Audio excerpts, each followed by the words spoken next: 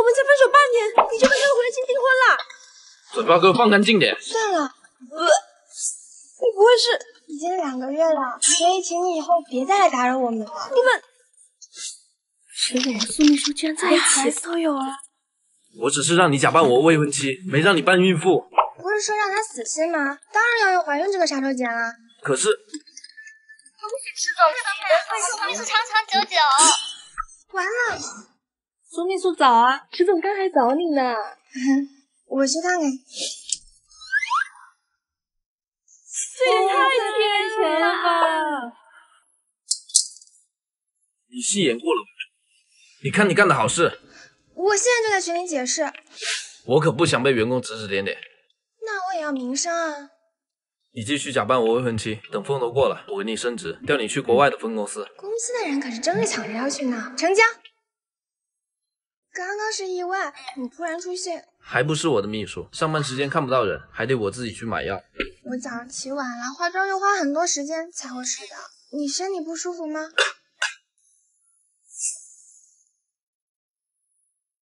总算是退烧了。在不凶巴巴的时候还挺帅。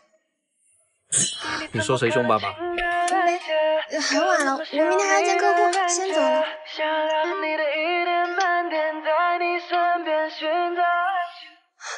幸好没迟到，不过没来得及化妆，等会还要见客户。雨桐，你要不要试试这个？透真高倍防晒隔离霜。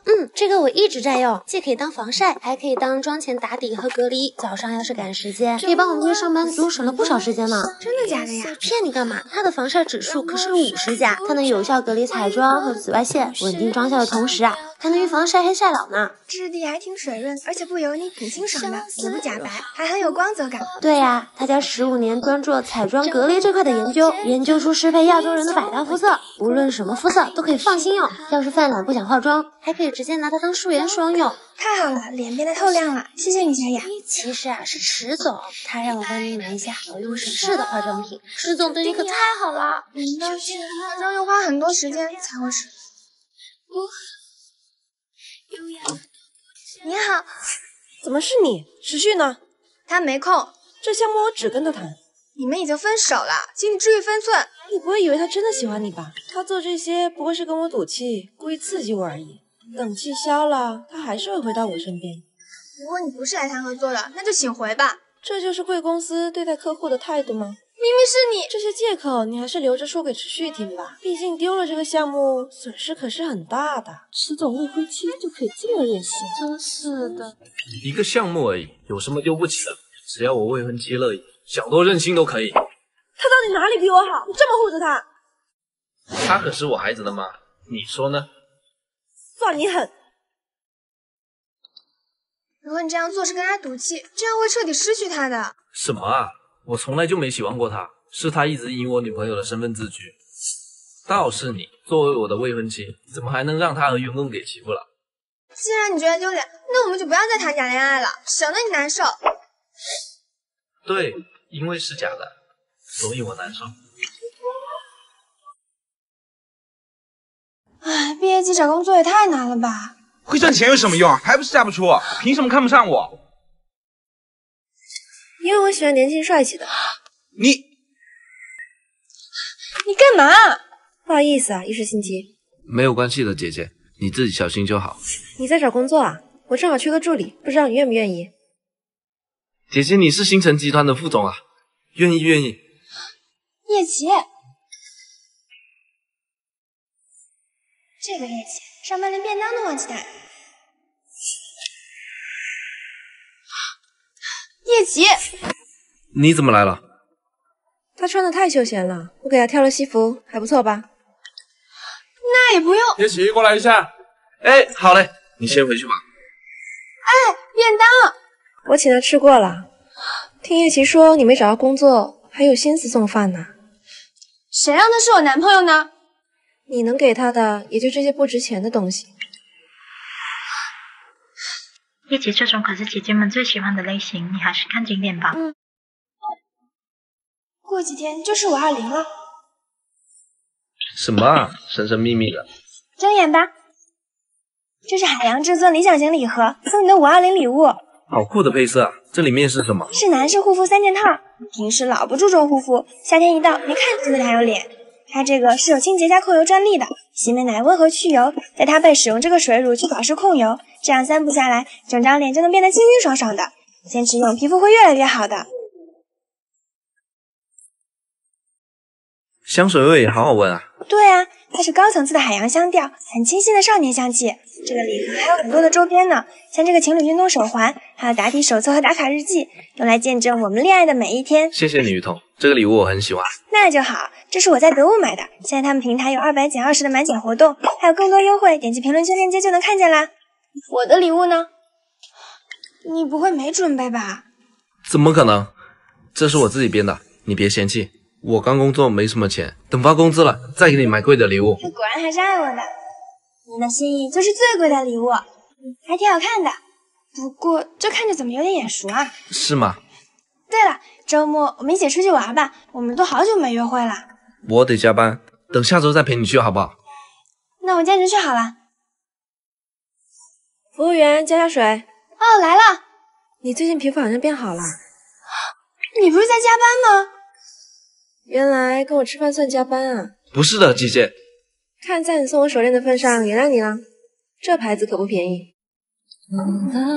我刚工作没什么钱，等发工资了再给你买贵的礼物。叶琪，你到底什么意思啊？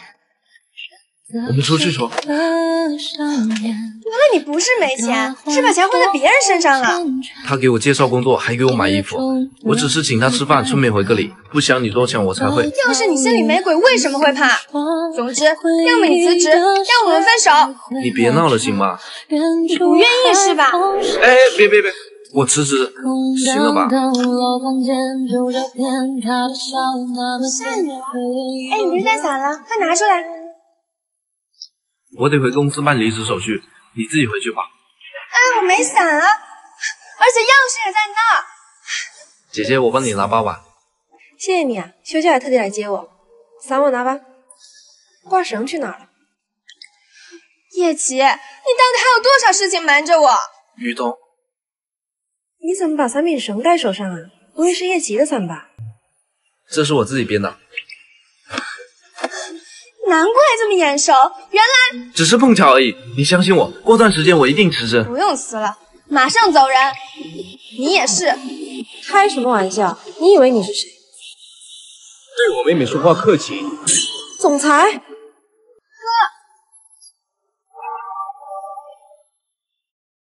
好好照顾雨桐。新郎可以亲吻新娘了。欢迎来到体育。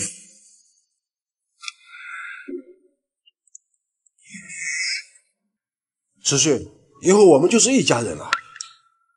在学校可要好好照顾妹妹啊。知道了吧？我带你去你房间吧。去吧。以后在学校不要说认识我。为什么？因为你和你妈都让我觉得恶心。听老师说你有个哥哥啊，帅不帅啊？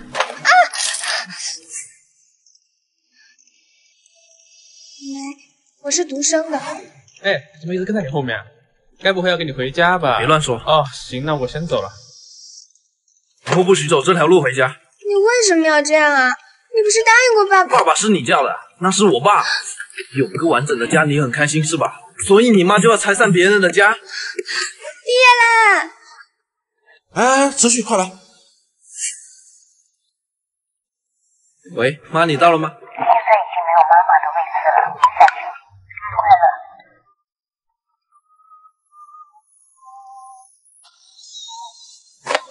爸，阿姨，我想和雨桐结婚。还认不清自己的位置吗？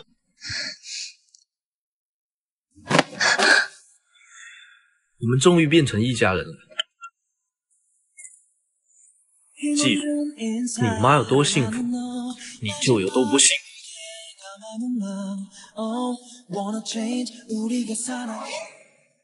我们啊，还担心你们会不和睦，看到你们现在幸福的样子，真的很欣慰啊。张姨，你去休息吧，她来就行了。还有这些。你怎么这么不小心？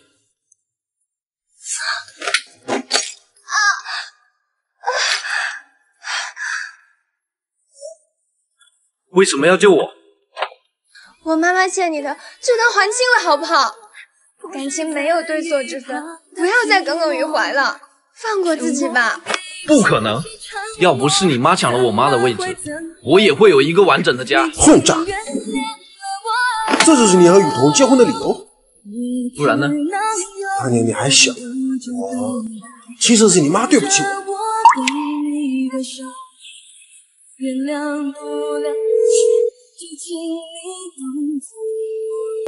其实你阿姨才是拯救我们的人。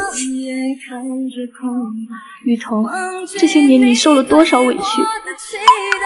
对不起，雨桐，我要怎么做才能？你答应我一件事吗？好，我什么都答应。